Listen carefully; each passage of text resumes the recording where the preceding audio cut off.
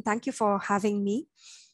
Absolutely delighted to be speaking. And what I would definitely do is talk a little bit about my journey, how the idea came about. I do that about 10 to 15 minutes. And then if there are any questions beyond the whole TEDx speaker format, I'd be happy to take that as well. Just one moment before I begin. So my journey started very similarly to how most graduates imagine it to be. I was on my way to becoming an investment banker. And in 2016, I had a great job at Goldman Sachs in Bangalore. It was one of the leading investment banking firm and something that any commerce graduate really wanted to do. It was a brilliant start to my career, made good money, and I had friends and family who were really the wind beneath my wings.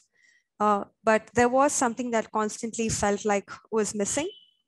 There was a sense of fulfillment, and there was definitely a sense of feeling like I was making a difference. And this feeling further only increased when I saw the women who used to beg for alms at the same traffic signals that I used to cross every day. Those people would be there begging no matter what the day was, whether it was raining, whether it was just shine. The whole year round, we would always find those people on the streets and sometimes give them a few rupees, but didn't really make any difference. My life just kind of chugged along. But it made a huge turn in my life when I met Uma. Uma, like those ladies at the traffic signal, was a transgender person. And like those people, she faced many horrors in her life for just being brave enough to be who she was. My colleagues and I at Goldman decided to meet Uma, and so we could pitch a project to the team about hiring transgender individuals within the company. We saw trans people at different spaces, whether it was the signals, the buses, the beaches in Chennai, but we could never see them in any space as equally as most of us live. And so that project was for us a thought, an idea to pitch for something better. And so we decided to meet Uma, and to be honest, that meeting really changed everything for me, and it truly changed me as well. Uma told us about the kind of life that she was living and how tragic it was in the same city where we lived so comfortably. She told me about the stories of India's ethnic transgender communities, people from the Hijra system, Aravani, Jogapas, different names for these communities. She told me about the Jamaat system, which is a foster family system created by these communities. She told me about the love and the hatred that existed within these communities. When young trans people don't find acceptance within their own homes, don't find acceptance with their biological families, they become a part of such a foster culture that actually takes care of them. We heard about stories of rape that could never be reported because who cares about transgender people and their stories of rape? We heard about deaths, HIV scares, abuse, discrimination that the trans community faced in every sphere, whether it was education, housing, law, employment. And for the community, begging and sex work was like the only option that they had left for survival. And for a lot of them, they were also forced into it. And no wonder that year, 31% of Indian transgender people committed suicide.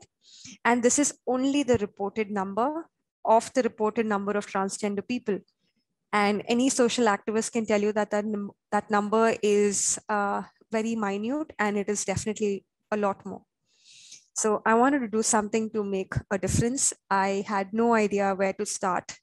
And the thought began that, okay, let me just spend some more time with the community, figure out what are the gaps and how can I really use my capacity. And so I quit my job at Goldman in 2016. I spent about 6 months on the field inside the Jamaat systems to see the difficulties for myself, to be more in touch with the reality on the ground.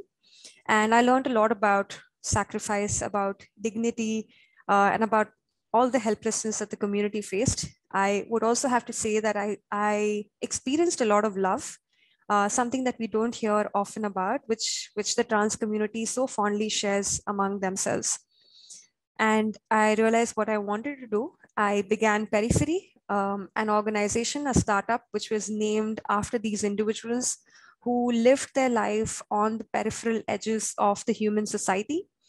And I started PeriFerry with one small ambition that, we just create jobs for trans people. And I wanted to start with one person, identify one transgender individual who wanted access to an inclusive job opportunity, and ensure that that company would accept, wholeheartedly that person and actually create a career path for them.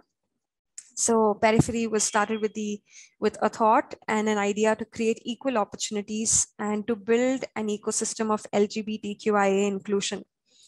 One step at a time, and before we knew it, we had created jobs for over 210 transgender people over these years.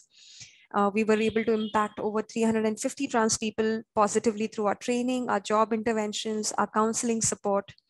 And there were many stories that we're able to look back at in over these years. There's Madhu, who works at Chai King as a chai tea officer. She used to beg and was into alcohol abuse for many years after her family disowned her. Once she started working, she was reinvited back into the fold, and she recently even attended her brother's wedding after years apart. There are people like Anusha who are working in organizations like ANZ as wealth operations analyst. There are people that we've placed in management level positions and are able to really take boardroom level calls on who really joins the organization and what difference can we make. And that's when I realized that the idea of creating equal opportunities is so important. It wasn't just about financial dignity, but it was also for us a way to enable these individuals to win their own self-respect and to become even more braver. Almost all of them now, all these 210 people are now role models in their own community. They're helping more and more trans men and trans women to come forward to live lives of economic sustainability and social inclusion. An idea that led us to job creation, sensitization, touching over 22,000 corporate India employees and really helping them understand what it means to be a lesbian, gay, bisexual, transgender person in the country, and to really help these people understand the challenges of these communities as well. We're often asked, why is the idea only pertaining to social and economic, and specifically economic independence? And the simple answer to that is economic independence is the first step to living a fulfilling life for this community. A lot of us are so privileged that we don't have to worry about where the next meal is coming from, whether we have a shelter on our for ourselves or not. And this is so important for the trans community to say no to exploitation and abuse, because they won't have to worry about what happens to them tomorrow if they are financially independent. And the aim is to ensure that this community, that transgender people, gender non-conforming trans persons are able to walk shoulder to shoulder with their colleagues across India's offices. And that's what we are really striving to do and aiming to deliver as well.